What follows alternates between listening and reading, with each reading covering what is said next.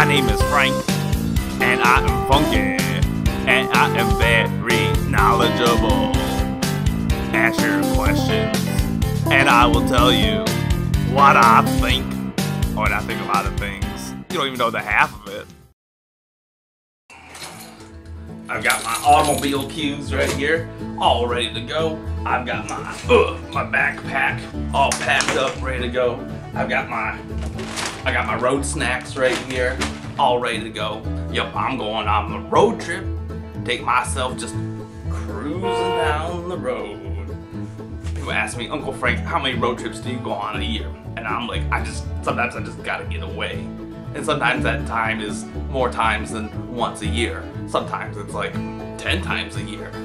And I don't care where I go. You know what they say, it's the journey that matters, not the destination. So I just choose a place that's at least 1,500 miles away. That's right, I'll go far.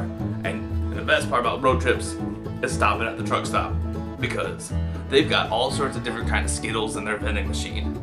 You know, I go down to my local 7-Eleven and they got normal Skittles and they might have the sour Skittles. But you go to a truck stop and they got the tropical Skittles. Yay! I feel like I'm on vacation already. Or sometimes they have like the ones that are all blueberry. Okay, I'll give that a go. Also, you meet all sorts of friends at the truck stop. There's always guys named Big Jim and Big Lars just hanging out, scratching their bellies.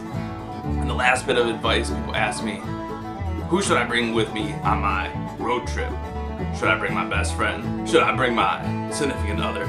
Should I bring my kids? Should I bring my aunt? The answer is just take yourself. Take yourself and some good tunes. And it's a good way to clear the mind.